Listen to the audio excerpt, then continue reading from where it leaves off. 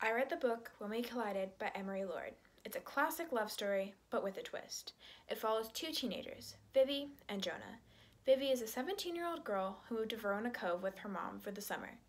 You learn about Vivi's background and what happened at her old town that made her feel she needed a fresh start. You learn about her anxiety, depression, and bipolar disorder. You also learn about Jonah, who's 17 and has lived in Verona Cove all his life. You learn about his family and their problems with his brothers, sisters, and mom. You find out what happened to their dad and the depression that his mom suffers every day. They meet each other at Vivi's pottery job over the summer. You learn how Vivi's depression, anxiety, and bipolar disorder affects their relationship. You also learn how Jonah's family problems affects their relationship. The book follows through the summer, their relationship, and the ups and downs that it comes with their relationship.